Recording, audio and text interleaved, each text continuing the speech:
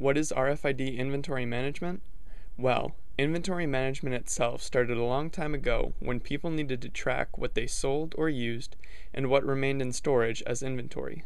At first, people used pen and paper to track inventory, but this quickly became outdated as the computer emerged.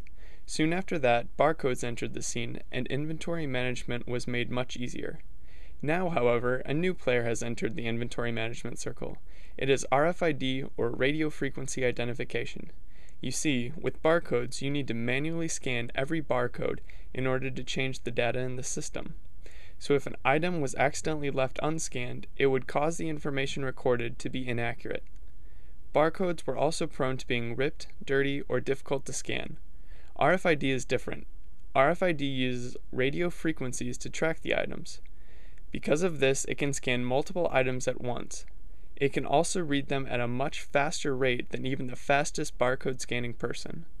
No direct line of sight is needed since RFID does not use an optical laser, unlike barcodes.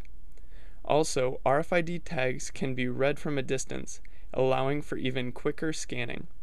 This means that instead of scanning each item by hand, a person can merely walk through a store or storage facility waving around a handheld reader. The RFID tags will be recognized and all of the information can be collected in minutes.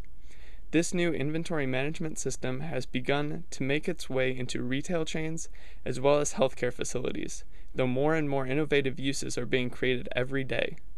To find out more, visit www.yscan.com for an example of a RFID inventory management system for surgery rooms. Thanks.